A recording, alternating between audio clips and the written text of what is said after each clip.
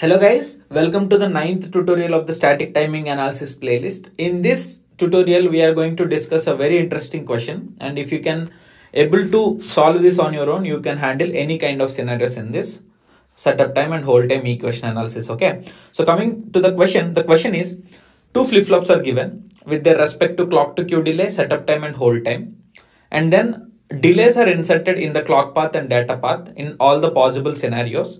And we need to derive the setup time and hold time equation. So I have already drawn the clock waveform so that we can reduce the video time. And if you see here, this clock source is going through a delay of DL3 for flip-flop 1 and with a delay of DL2 for flip-flop 2. So clock at flip-flop 1 is with delay of DL3 and clock at flip-flop 2 is with delay of DL2. And the clock path is this, with a delay of DL2, and the data path, if you see here, the delay of data path TCQ1 plus TDLY1 from here to here. Ignore the DL3 for now. Now, if you try to analyze from here, the setup time should be between this window, right? Like the analysis of setup time will be clock edge for flip-flop 1 and clock edge of flip-flop 2. So between that window, you should analyze the setup time.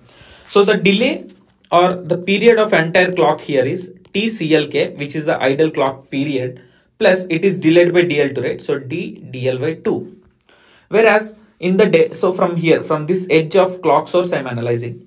So similarly, from the edge of clock source, if you analyze, here it is TDL by 3 plus T clock to Q delay of 1 plus T DL by 1 data path delay.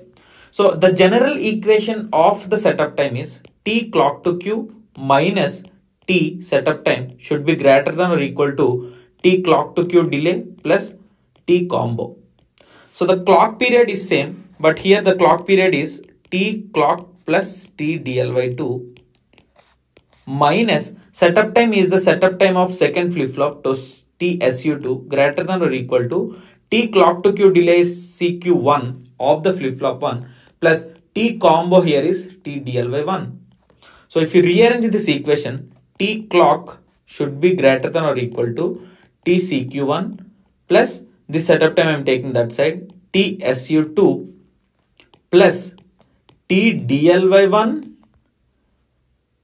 minus TDL by 2.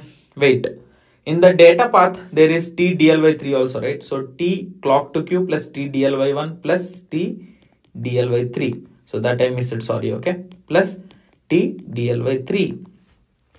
So this I will put this side just to show you. So TCQ1 plus TSU2 plus T delay 1 plus T delay 3 minus T delay 2.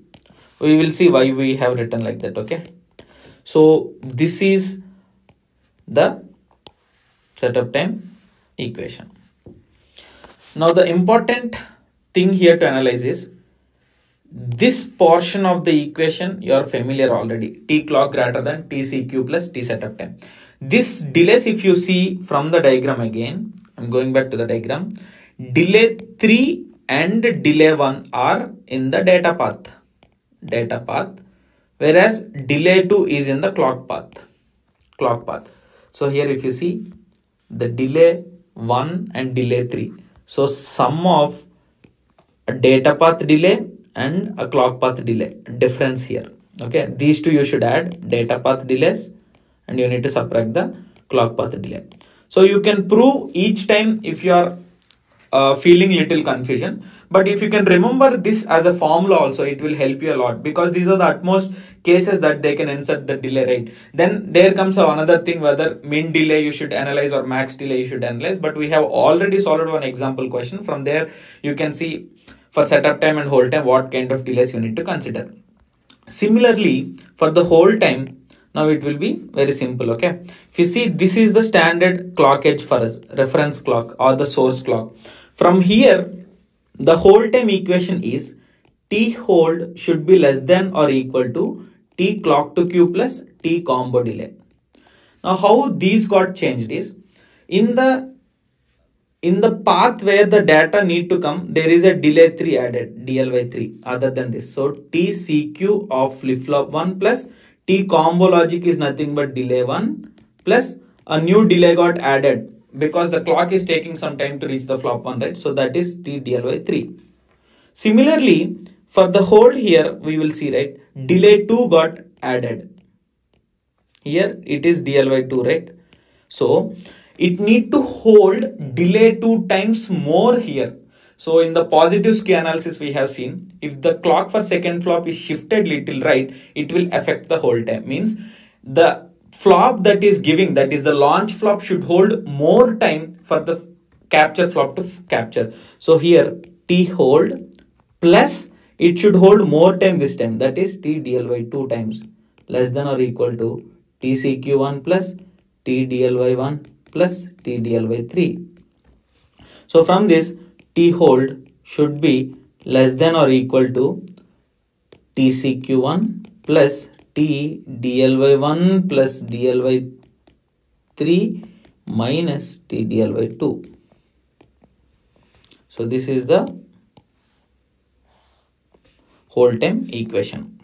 Similar way, similar analysis. Hope you guys learned something new in this video.